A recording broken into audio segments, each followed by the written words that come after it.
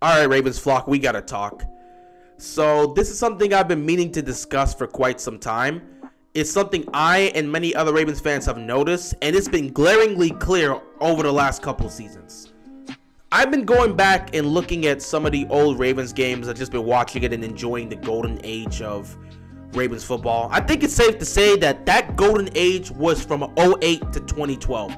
That 5-year span, we made the playoffs all 5 years, won at least a playoff game in all 5 years, made it to 3 AFC championship games, broke through in 2012, and won the Super Bowl on that magical run. It was the peak of Ravens football. It was fantastic. That was a great time, man. Still having Ray Lewis, still having Ed Reed, still having Terrell Suggs. That was just the golden age of Ravens football. That was the height. That was the peak. And during that time, man, we were an enforcer. We were legitimately an enforcer. We were a team to be reckoned with. We were that team that people did not want to face off against in the playoffs. Every time they talked about a team in the AFC you didn't want to see in the postseason, the Ravens were at the top of that list. Whenever the Patriots made it, it was like, oh man, you don't want to see Baltimore in the playoffs. You do not want to see the Ravens. Because we weren't afraid. That was the main thing. We weren't afraid to go on the road and impose our will. We were the same unit that went into Foxborough against Tom Brady and Bill Belichick, and we beat them in their house twice in the playoffs. We were not afraid to take on Peyton Manning in Denver, that #1 seeded Broncos team, which, again, to this day, I still remember Broncos fans saying it, that was the best Broncos team they had under Peyton Manning. That team was going to win the Super Bowl. That's what they truly believed, and it felt like that was going to be the case. But Baltimore went in there and found a way to win. We weren't afraid to win on the road. We weren't afraid to be that team to go into somebody else's arena, to go in someone else's house and win. We were a true threat. And because of that, we had that respect. We were a legitimate dominant force, one of the best teams in the league, one of the best teams in the AFC, a true legitimate threat that when you got into the playoffs, you sat back and said, that team might be able to go the distance because you don't want to deal with them in their house, and you certainly don't want to have them come to your house and deal with you there because they were a team that you really feared. The Ravens were a team that was feared back in the day, man. That golden age of football, we were feared. We built up a reputation, especially in the postseason. In the regular season, we showcased that. But in the postseason, we built up a reputation of being one of those teams you did not want to see in the playoffs. We garnered that respect because we showed we can win at home and we showed we can go on the road and win there. We played in some of the toughest environments you can ever play in football, and we won. That's what we did. We had that reputation for a long time. Even after the Super Bowl, we still had that reputation. Just based on the fact that we showed we could do it. The fact that Flacco was able to go on the road and outplay Peyton Manning and outplay Tom Brady twice in his house. We kept that reputation even after the Super Bowl. And again, in 2014, we showcased that. We went into Heinz Field against the Pittsburgh Steelers, and we beat them there.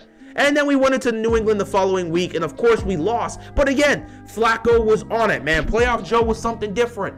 He had 4 touchdown passes. We had 2 14-point leads. But unfortunately, we blew both those 14-point leads, and, you know, it is what it is. We ended up losing that game. So for a long time, we were one of those teams that was seen as a major threat. That one team you did not want to see in the playoffs. You didn't want to see them. We were that team. That was the reputation we built up. And unfortunately, as we sit here today, entering the 2022 NFL season, we no longer have that reputation. Teams aren't afraid of us in the playoffs. We used to be an enforcer. In the postseason, you didn't want to see us. You didn't want to see us. Nowadays, people see Baltimore in the playoffs, they're not afraid of us. They're not. We've lost at home, we've lost on the road. And of course, you don't win every game. There's only one team that can win a Super Bowl, but it's just the fact that we had that reputation that we built, that we showed we can go up against the best of the best. We took on 2 of the greatest quarterbacks to ever play this game in their house, and we beat them. We showed we can do it. But you look at the state of the Ravens now. Since the Super Bowl, we have 2 playoff wins.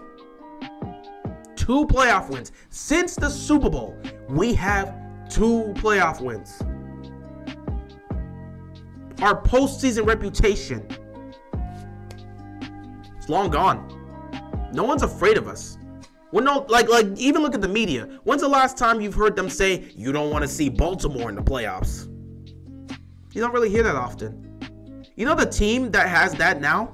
The team that you don't want to see in the playoffs, you know who got that nickname, that title in the AFC? It's the Buffalo Bills.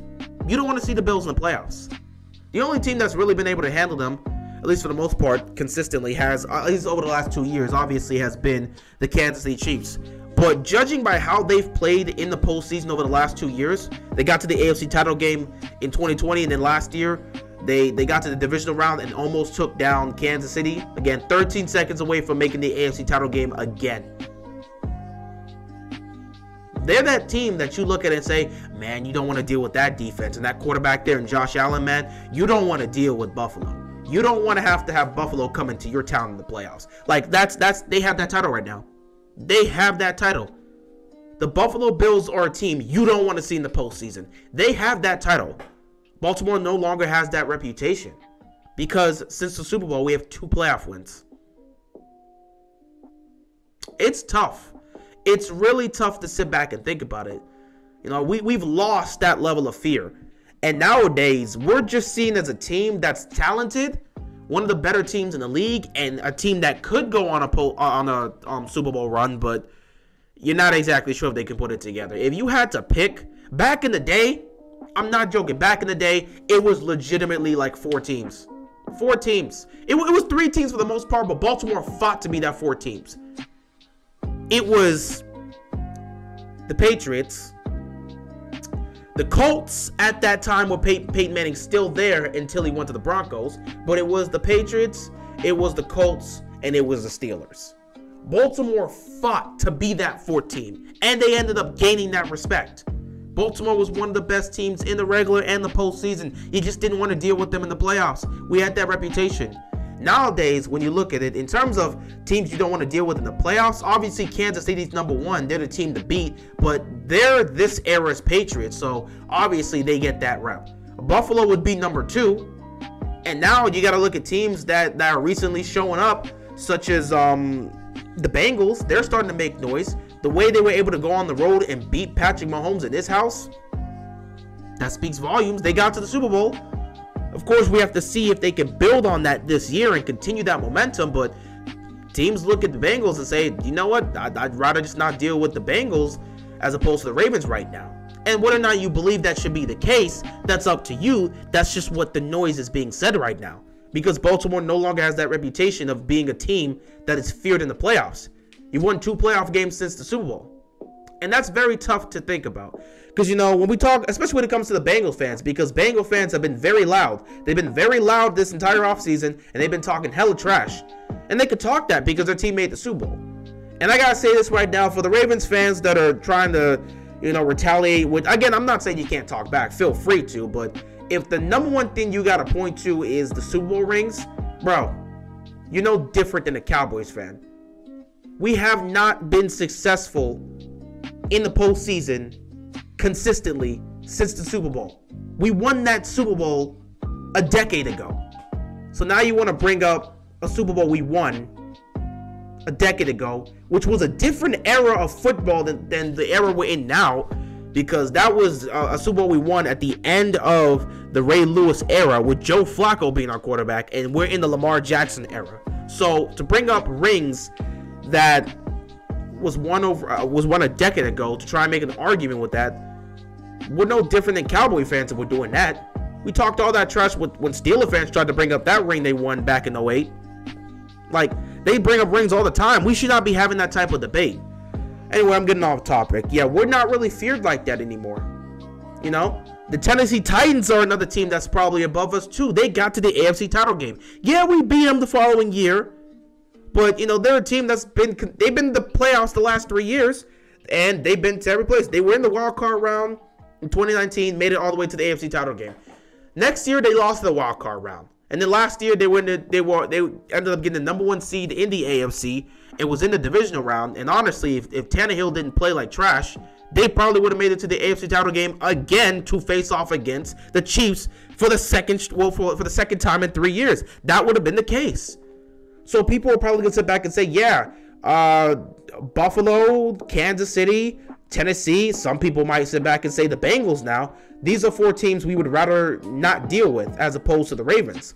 We've lost the intimidation. We've lost that reputation of being that team that you don't want to face in the postseason. We don't have that.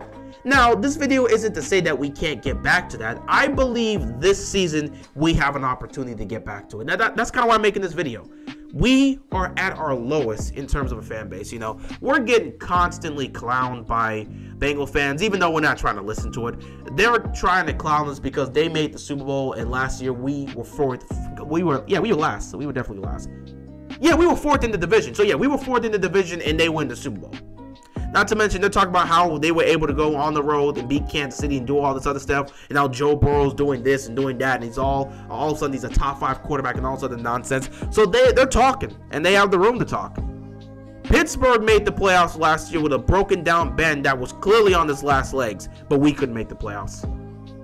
Our reputation right now is looking very poor. And obviously, injuries played a role. But guess what? People don't care about context. All people are going to look back on when they look at the 2021 season, they're going to look back and say Baltimore's 4th in the division. They don't care that you suffered all these injuries. So right now, Baltimore's at its lowest. People are losing respect for us. They don't fear us anymore. And there's not much to say. They think Bengals are better than us. They would look at the Titans, say they're better than us. The Bills, which, I mean, I would agree the Bills and the Chiefs are a better team than us. I'm not going to deny that. I believe those 2 teams are just better than us. That's just a fact. But we have an opportunity to compete with them. But yeah, right now we are at the lowest of our lows. People don't respect us. They don't even think we have a chance to win this division next year. I'm pretty sure a lot of people are already looking towards the Bengals.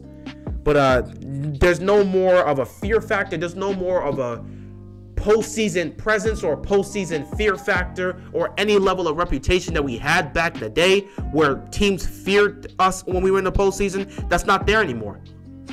That reputation is gone. The respect we had in the postseason, it's been gone for a while now because you've only got 2 playoff wins since we won the Super Bowl. So right now, Baltimore's at its lowest. And they're coming off of a season where everybody got injured. This season, they have an opportunity to reestablish that. And I hope they do. I'm making this video because I believe the Ravens have a chance to be that team that can show us the sparks of that golden age. That golden age of football where we truly were a dominating force, when we truly were a team to beat, when teams feared playing us in the postseason. When you look at the defense, and especially the secondary, the pieces we've added there, we have an opportunity to be the best secondary. I'm not going to say one of. We have an opportunity to be the best secondary in football this year. You're getting back a lot of players. Lamar Jackson's even more motivated. He's continuing to improve. You're going to get back J.K. Dobbins and Gus Edwards. Rashad Bateman is set to be your number 1 receiver. Either way, the number 1 thing to take away coming into this, coming into training camp, obviously, and coming into the season. Training camp's not for a whole nother month. I believe the rookies come in the 21st of July, and then the 26th of July is when everyone else comes in. So we still got a whole other month to wait before training camp starts. But in terms of entering this season, you know, we're getting everybody back. That's the number 1 thing. We're getting everybody back. And that's the main takeaway. Everybody's coming back. So we have an opportunity to erase all the disrespect. The lack of presence in the postseason. We have an opportunity to completely erase that this year. If the 2022 Ravens can go out there and be a dominating force both in the regular and postseason, we could start seeing those old sparks of that golden age, and we can reestablish ourselves as one of the most feared teams in the league, the team that you don't want to see in the playoffs. We can reestablish that, and we can start it off with this season, but it all comes down to how they look and how they play. But yeah, it was just, this is all I wanted to talk about here. It was just a quick video.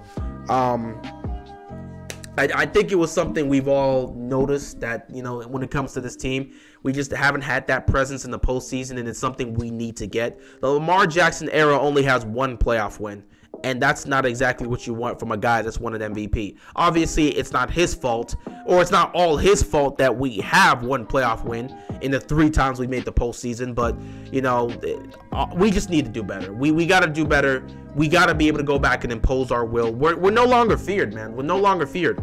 As a fan base, it's tough for us to sit back and talk about how great our organization is when we haven't done much since the Super Bowl. And that's a big part of why people look at Harbaugh and say he should be fired. But, you know, we just have a chance here. I really believe we have an opportunity here. I like what I'm seeing from this 2020 unit. The offense isn't exactly what it's not exactly what I don't have high hopes on the offense entirely. I have high hopes for certain players on the offense, but Greg Roman's still here, so, I mean, I just don't know how that's going to work out. Obviously, I'm not calling for his job anymore. The Ravens have made the decision. They're going to go. They choose this guy. They want Greg Roman here. They believe in his ability. And at the end of the day, as a fan, I've accepted that. So whatever happens is whatever happens. I don't agree with it, but I accept it. I don't believe in Greg Roman, but I accept it. That's why I don't have a lot of high hopes for this offense. But, you know, I hope they prove me wrong. I really do. This defense, though, I have high hopes for this defense. I believe this defense could be the best defensive unit in football, especially that secondary. So they have an opportunity this year to reestablish themselves, regain the respect they lost both in the regular and postseason, because last year people were talking way too much trash, specifically Bengals fans, but they were talking way too much trash. They have a chance to reestablish themselves and set a dominant presence both in the regular and in the postseason, and I hope the 2022 Ravens are able to do that, but we'll see what happens with that. Anyway, that's all I gotta say here. Not much really to talk about. This was just another idea I just want to throw out there because I was watching some old Ravens games from back in the day, and I could just notice, I just noticed that it was a completely different vibe, especially in those playoff games. It was one of those teams where it's like, man, you really don't want to deal with them. Like, they are a tough out. They are a team to be feared, especially in the playoffs. We don't have that element right now. We got to get back to that. Once we can gain that fear, we can truly reestablish ourselves in the AFC as one of the best teams in the league. For now, we're just a really talented team that could potentially compete, but you wouldn't take them over the Chiefs. You wouldn't take them over the Bills. Some people wouldn't take them over the Titans, and a lot of people are starting to switch over and say we might not take them over the Bengals because of the Bengals making the Super Bowl. So we got to reestablish ourselves, guys. 2022, we have an opportunity to do that. But with that being said, that is all I've got, and I'm out of here, man. Peace.